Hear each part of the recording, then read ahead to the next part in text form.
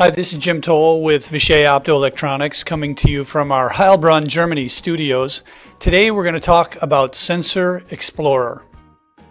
Before we get into SensorXplorer, I do want to make sure that you're aware of our complete optoelectronic portfolio, which includes infrared receivers for remote control and sensing, discrete infrared emitters and photodetectors, optocouplers, solid-state relays, visible and UV LEDs, ERDA transceivers, and of course optical sensors.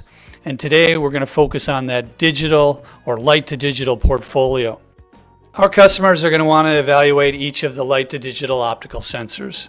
So we created SensorXplorer for that express purpose. It allows them to exercise all of the features of each of the sensors. We needed to make the software easy to use, simple to install, and make sure that it didn't require any external drivers.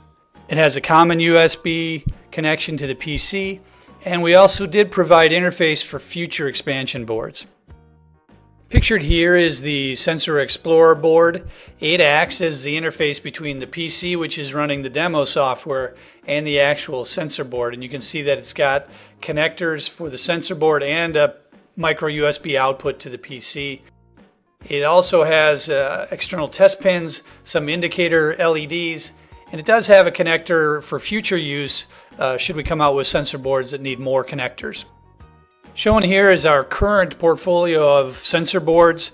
Of course, when we come out with new light-to-digital sensors, we will always have an evaluation board available to it. You order these boards and the SensorXplorer board from any of our licensed distributors. Again, these connect directly to the SensorXplorer board, and they each do also have individual test pin outputs.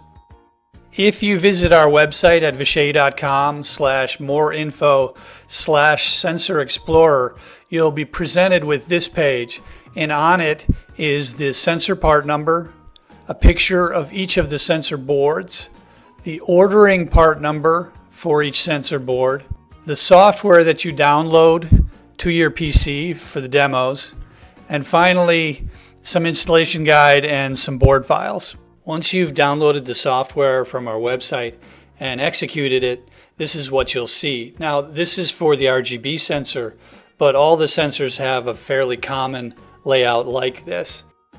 You have a graph area showing the active measurements. On the right-hand side, you'll show the actual measured values, calculated results, for example, lux, the ability to start and stop measurements. You also have access to all of the registers, which allow you to get to the programmability of each sensor, for example, upper and lower thresholds. So it's pretty simple software, but it really does the job as far as allowing you to evaluate each sensor. So the board files include the schematic of the sensor board, an assembly drawing, and the bill of materials. So if you wanted to replicate a portion or all of the sensor board, you have the capability to do that with these tools.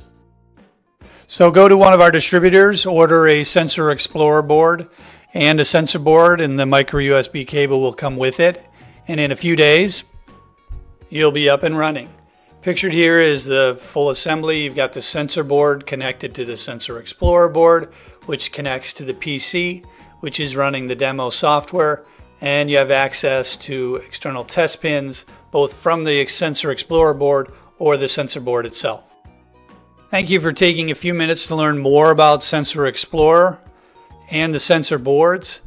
They are ideal for proof of concept and early product development of optical sensors from Vishay.